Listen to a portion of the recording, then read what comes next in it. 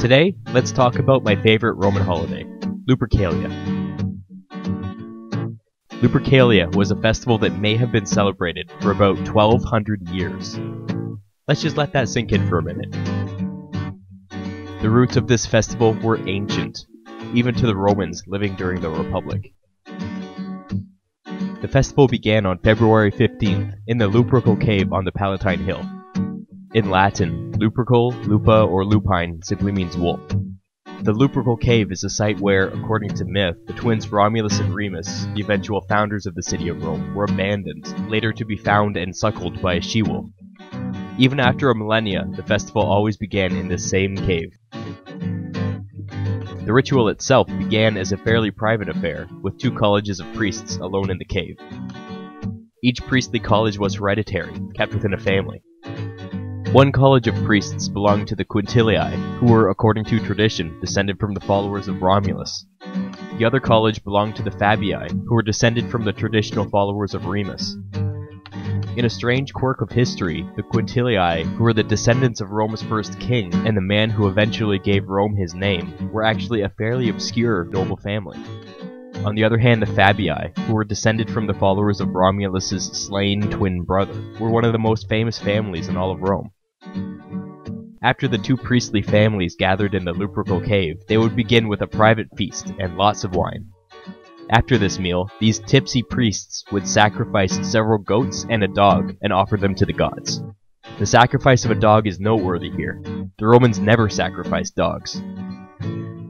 If you consider that Lupercalia simply means wolf festival, it doesn't take a stretch to see that the dog was a symbolic stand-in for a wolf.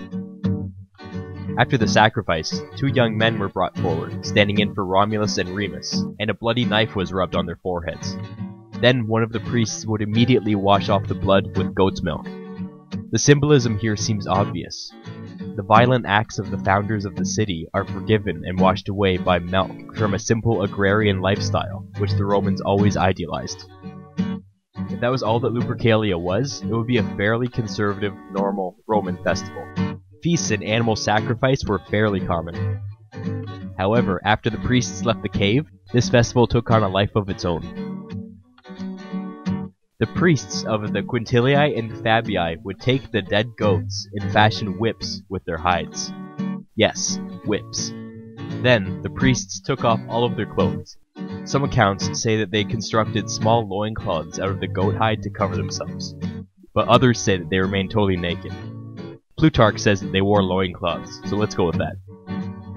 The priests from these 2 families would then exit the cave, still drunk, wearing loincloths, and proceed to run up and down the crowded city streets like maniacs. When the priests encountered people on the street, they would hit them with their newly constructed goat whip. This may sound horrific, but my suspicion is that the whips were never designed to really hurt anybody. They probably made a slapping sound, rather than a snapping sound. There's never a mention of any blood, or anybody in any pain whatsoever. From all accounts, people actually wanted to get hit. Getting whipped by one of the Lupercal priests was supposed to bring good luck, and make men and women extra fertile, and ease the pain of childbirth. There are accounts of women brazenly running up to the nearly naked priests and intentionally allowing themselves to be hit. Our sources kind of drop hints that they thought this was a bit unsporting. It seems that the onlookers were supposed to at least pretend that the whips hurt, and look like they were trying to get away. By all accounts, the city was filled with laughter the entire evening. It was one of Rome's favorite holidays. And why wouldn't it be? It's my favorite Roman holiday too. These men were famous, drunk, naked, and hitting strange women with pieces of dead goat. What's not to like?